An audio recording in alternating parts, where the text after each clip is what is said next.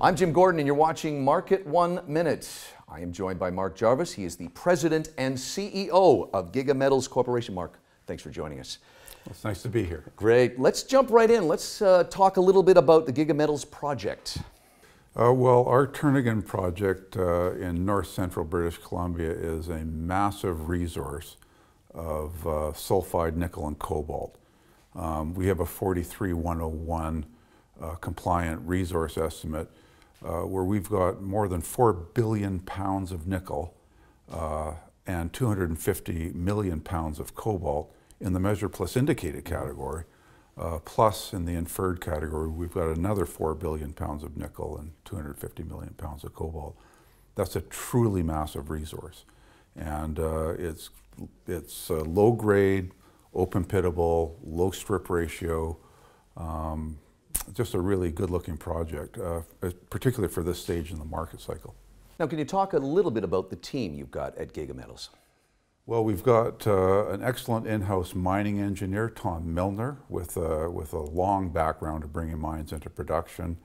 We're using Chris Martin for metallurgical work, and we're currently using Hatch to do some internal scoping studies for us, but ultimately to lead to a pre-feasibility study that we're targeting for the third quarter of next year.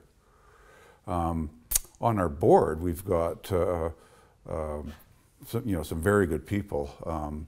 Lyle Davis is the chairman of the board. He's just a very good citizen. He used to work for the Vancouver Stock Exchange in the old days, chasing the bad guys.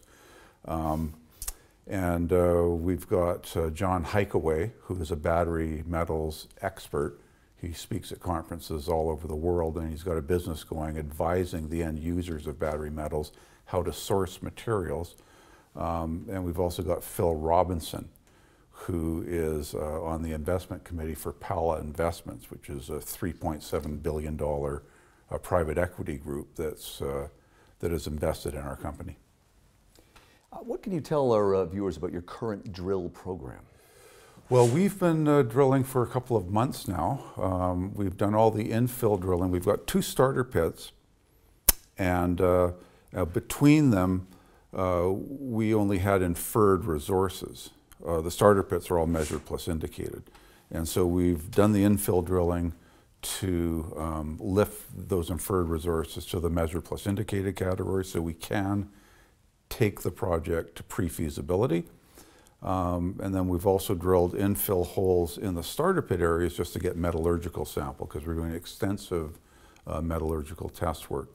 And we did less exploration drilling this summer than I had hoped, simply because there weren't helicopters available. There were so many fires in northern BC, you couldn't get a helicopter. So we've saved some of the exploration excitement for next summer. Can you talk about the significance of Class 1 nickel to Giga Metals? Well, nickel is a bifurcated market. Most nickel production in the world, more than half, is what's called ferronickel. And it's nickel from clays that contains nickel and iron, plus impurities, and that's solely targeted for the stainless steel market. If you want to produce something that can be used in batteries, you need to have something that is economically easy to upgrade to Class 1 nickel, which is 99.8% purity or better. And that's what we've got. Really the 2 sources for Class 1 nickel are sulfide deposits, which is what we have, and then there's high pressure, high temperature acid leach projects, HPAL, which are very, very tricky. They can produce Class 1 nickel, but the capital cost per unit is very high. That's our competition, and I think that we're certainly competitive with HPAL projects. And I have a last question. I know this is very exciting news for you, if the viewers don't know about this. Can you talk a bit about the net smelter returns sold to Cobalt 27? Well, in the current market for mining stocks, it's getting more and more difficult to raise equity capital, particularly at prices that that the company would like. And so these innovative financing methods have developed.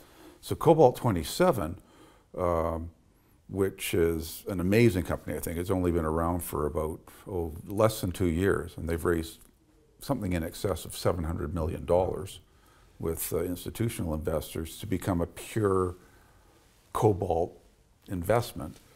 After extensive due diligence, they decided they wanted to buy a net smelter return from us. So we sold them a 2% net smelter return for $1 million US in cash, plus 1.125 million shares of Cobalt 27.